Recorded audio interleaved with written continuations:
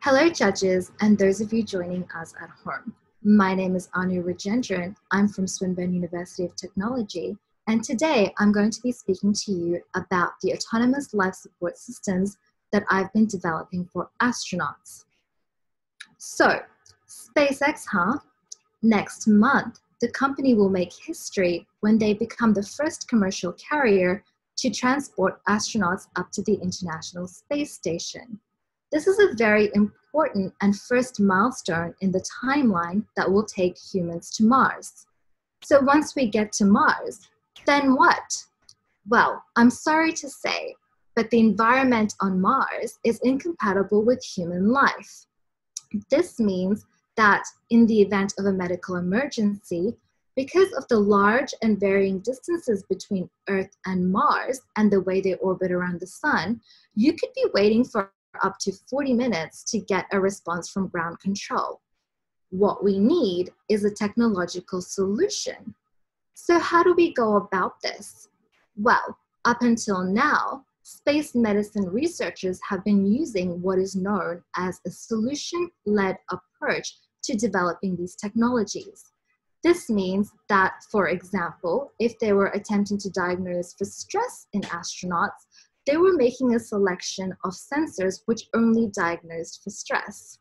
Unfortunately, we all know that there are more than just the factor of stress that comes into play. There is cause and there is also effect. The methodology which I'm using to develop my technologies as part of my research is known as a scenario-led approach, which basically works backwards. It predicts every possible medical emergency scenario which astronauts could experience on Mars and works backwards and reverse engineers the technology which could mitigate those factors, and then makes the selection of sensors which could assist the technology.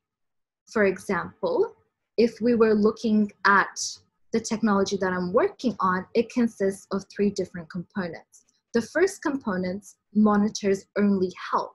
This is in the functionality of an always-on wearable technology that astronauts wear all the time. The second component is environmental analysis.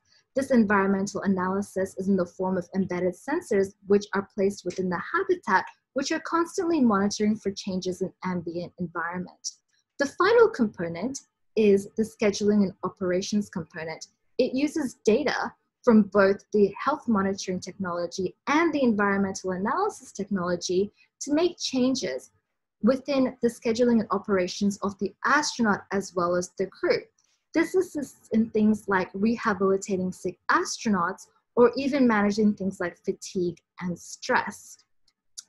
While this is the very first phase of the actual technology, if we ever happen to meet again, I could tell you a little bit more about the second phase of the technology, which gets interesting because it begins to use machine learning algorithms as well as implementing a plan to integrate the technology, the new technology, in with the old technology, also known as legacy systems.